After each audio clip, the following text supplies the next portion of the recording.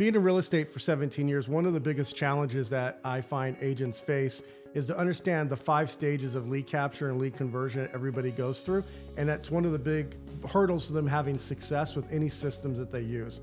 And it's important they understand those 5 stages. So the first stage that all consumers go through is traffic stage. And what that is understanding that every time you wake up in the morning, you leave your office, you do a flyer, you do a mailer, you do anything at all, you're generating traffic. You're on social media right now. Anytime they do and view a social media post, that's traffic.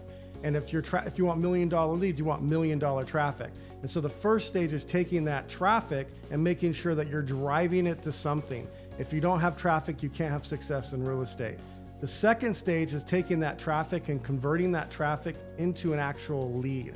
A lead is just a homeowner or a renter. They're not a buyer and seller. There's no such thing until they actually buy and sell.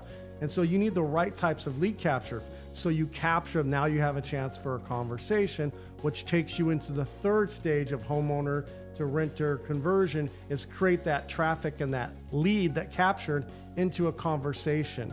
And that's the nurture prospect stage. We don't know if they're a client yet or going to be a client.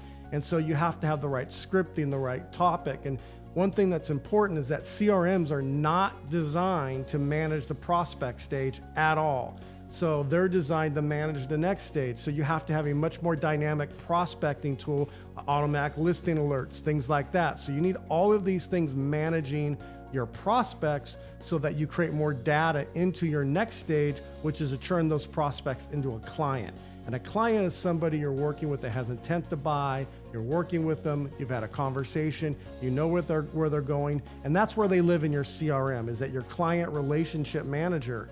If you use a CRM to prospect with, you're end up putting your leads, I always like to joke, in the morgue, they go on ice, they get cold, they run away from you.